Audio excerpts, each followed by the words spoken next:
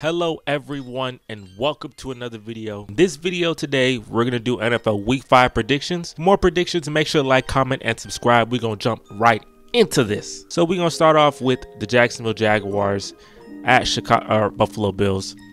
Looking at it, Jacksonville has 2 straight games in London. That's pretty interesting, just staying in London, huh? I'm picking Buffalo. Buffalo's been playing amazing football. Jacksonville won last week in London, but they haven't really been showing me that dominance. They haven't been showing me that, how hot they were at the end of the year. I haven't felt that in the beginning of the year. Buffalo's on fire. Buffalo should take this one. Saints versus Patriots. If this was 5 years ago, this game would be a baller. But, it's Derek Carr at Mac Jones, so it's not a baller. This could be really interesting. I'm going to pick the Patriots to win this. I think Derek Carr's shoulder still hurts. And I just, even though Mac Jones and Bailey Zappi and all them boys are, they're having a little bit of a train wreck, I think the Patriots end up finding a way to win this game. Titans at Colts with Jonathan Taylor. The Colts honestly are a sleeper team. Jonathan Taylor being added to the lineup is huge. Tennessee's up and down. You don't know if they're going to be good or bad. I think the Colts are going to take this one. Anthony Richardson and Jonathan Taylor sounds like a running nightmare. So we're picking Indianapolis in this one. Watch out for Indianapolis. They actually are a pretty good team. Ravens at Steelers. Not quite the rivalry it used to be, but still interesting enough. If Matt Canada and Pittsburgh struggles again, they're going to be killing it. They'll be pissed at Matt Canada, fire Matt Canada, etc., etc. I think the safe pick is Baltimore, but I'm going to pick Pittsburgh. I don't know. There's a part of me right now, I feel like Pittsburgh's going to come back and win a really close defensive game. I don't know why, but I feel Pittsburgh in this one. I'm picking Pittsburgh to win this in the upset. Carolina Panthers at Detroit Lions. Bryce Young has struggled, and I don't know if that will help because he's facing a really good Detroit Lions team. So, I don't think there's a lot to talk about here. Maybe it's an upset, but I think I'm going to pick Detroit on this. I think it's a safe bet to pick the Detroit Lions in this game. The Houston Texans at Atlanta Falcons. CJ Stroud has been balling, and he's seen as the best rookie so far. I am a Texan fan, so it's always like, should I pick the Texans to win this? I'm going to pick Atlanta in this game. I don't know. I just feel like I have to see it. I really got to, get me over there. I've been abused by Bill O'Brien and the Texans' stupidity for so long that I really need them to tell me and show me that they're not the same Texans. I'm picking Atlanta in a close one.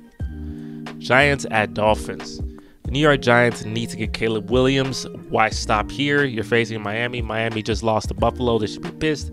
Miami by 1,000 in this game. Cincinnati Bengals at Arizona Cardinals. The Bengals have struggled mightily. And Arizona, Joshua Dobbs has played pretty good football. But at the same time, I'm just like, we know what you really need. You need to get some Caleb Williams or some Drake May. There's no point in winning these games, bro. Cincinnati, you have something you actually need. You need to actually win these games. So I'm picking Cincinnati to beat Arizona. It's not going to be a blowout, but I think Cincinnati wins a close one. Philadelphia Eagles at Los Angeles Rams. The Rams are a really good team. They're one of those teams that they're 2-2, but they're actually pretty good. The Eagles haven't shown me a lot. They've won these games, but they haven't dominated.